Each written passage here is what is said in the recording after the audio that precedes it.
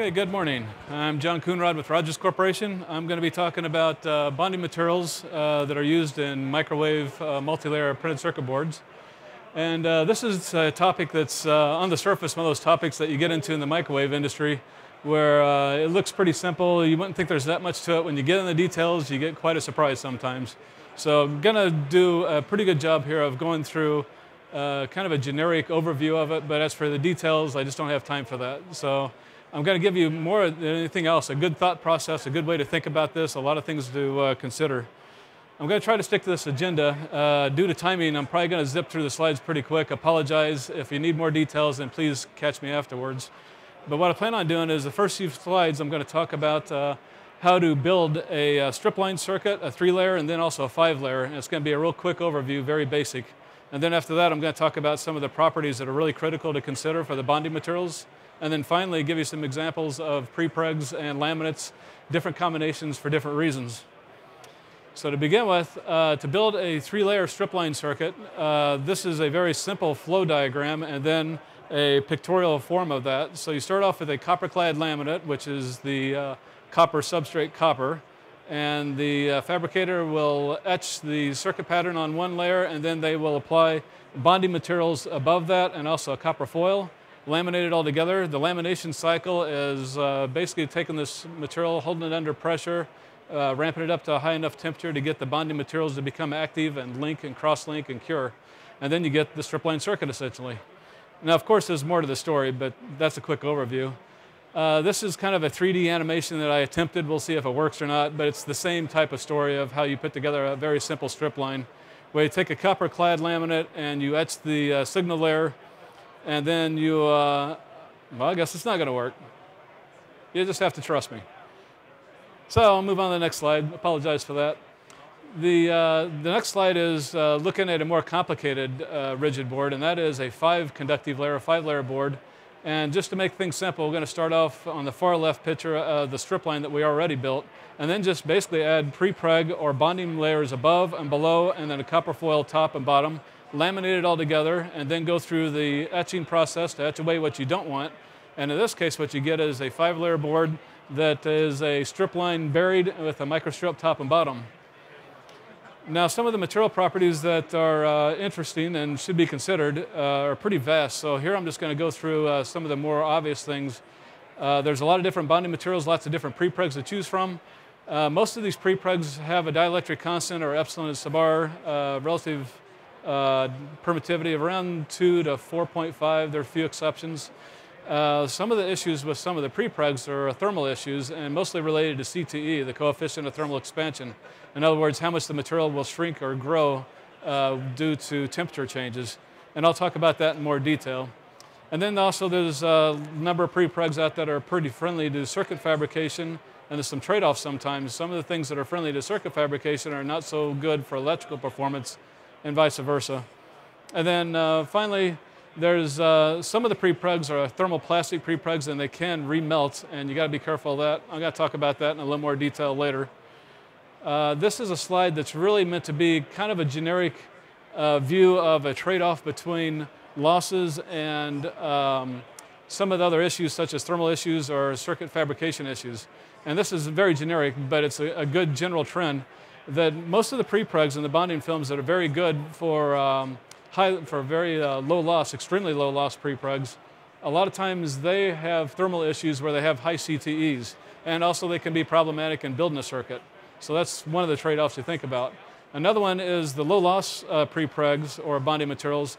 A lot of them are actually pretty good for circuit fabrication, and I'm going to talk a little bit more about those in detail. What I'm considering to be low loss is a dissipation factor about 0.003 to 0.004. And then finally, a prepreg that is used probably more often than you might think in microwave printed circuit board is something like Fr4 that is very high loss.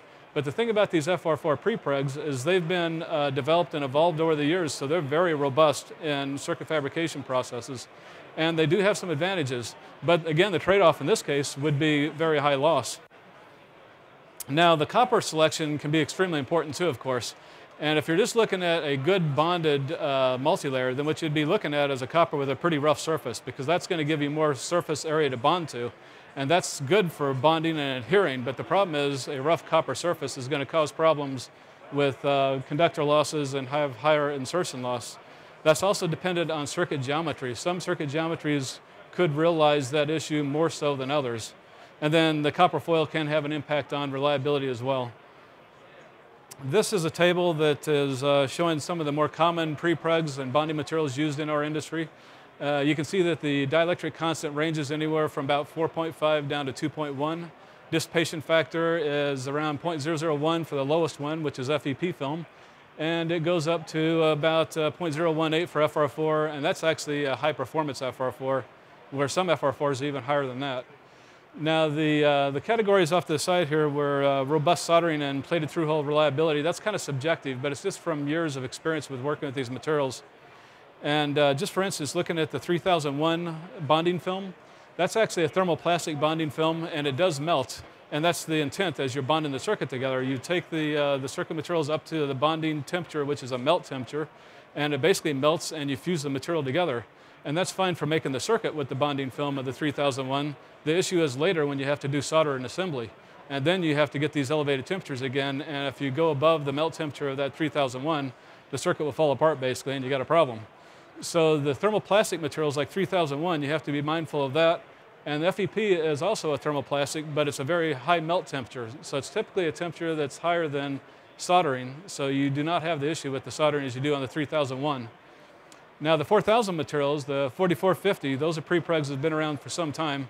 Those are thermal set materials, and they do not have a melt temperature. So after they're cured and the circuit's all put together and you take them up to soldering temperature, they do not melt, they don't get softer, they remain the way they are, which is very good for solder robustness and also for plated through-hole.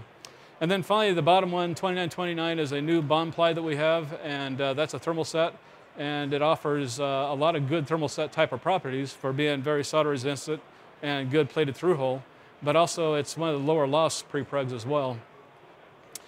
And here's kind of a quick example, actually 6 examples of the thought process for juggling some of these different characteristics for strip line. So strip line circuit, and if you look at what the concern is, the first one, I'm basically saying the strip line circuit has a concern of just loss, period. That's the only thing you're worried about. So if you just want extremely low loss, what you'd use for laminate would be the lowest loss laminate we have, which is 5880. And then you'd use the bonding film that is also the lowest loss, which would be FEP. And then you'd use a copper that is the smoothest, which is rolled copper or rolled wrought copper. That's going to give you the lowest loss by far. And then if you look at a strip line circuit and you're looking at just low loss and also circuit fabrication is an issue, now you probably want to use a different material. The 4000 materials are a thermal set material, and they are much more robust to the circuit fabrication process. They have a very low CTE, so they can handle the soldering, the multiple lamination cycles, things like that.